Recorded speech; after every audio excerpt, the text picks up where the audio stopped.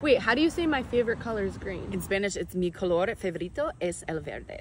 Yeah, Agricola servum in proelio necat. That's how you say the farmer killed the slave in battle. Oh. How do you guys say the farmer killed the slave in battle?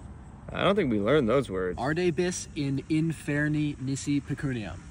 That's you will burn in hell if you don't have a lot of money. Aiden, why'd you take Latin? You know, if you wanted to like be a priest. Do you want to be a priest? No. It helps you on one section of the SATs apparently. So, looking forward to that. If you wanted to be a doctor, maybe. Is it like the medical terms? Yeah, you know, like some of the words are like, they're all English words. They're all English words, but they're based in Latin. Is it good for if you travel? No, it actually doesn't help at all. That's where a Spanish, right, or a French would come in. Maybe if you time travel. That's sort of the thing, like if I were to visit ancient Rome, then it would for sure come in handy. I thought people don't speak Latin anymore. Yeah, isn't it a dead language? Nope, myth. People just think that because all the words revolve around death. It's actually an alive language. Canis servum. What is Canis servum? Slave dog.